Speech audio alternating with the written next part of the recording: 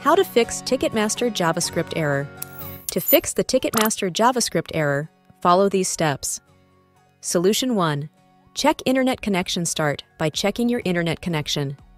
Poor or restricted Internet access can lead to this error. Solution 2. Transfer from Wi-Fi to mobile data. If you're using Wi-Fi and encountering issues, switch to mobile data or a different Wi-Fi network with better connectivity. Solution 3. Enable JavaScript.